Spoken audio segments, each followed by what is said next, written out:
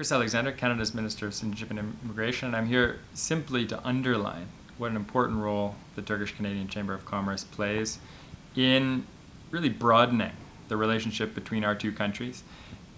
Turkey is a priority market for Canada. It's a strategic partner for Canada. We have relations reaching back over the decades, even over the centuries, that are important to both countries, and we want those to grow today.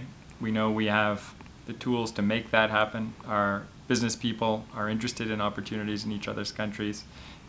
We're sending delegations back and forth with the Chamber's help, and we are, as a government, committed to unlocking the potential of the Canada-Turkey relationship in partnership with the Chamber and all of those interested in the flourishing business relationship and people-to-people relationship.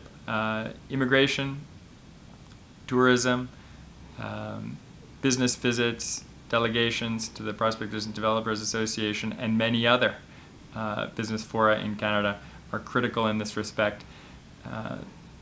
The Turkish-Canadian community is a vital part of the diversity for which this country is renowned.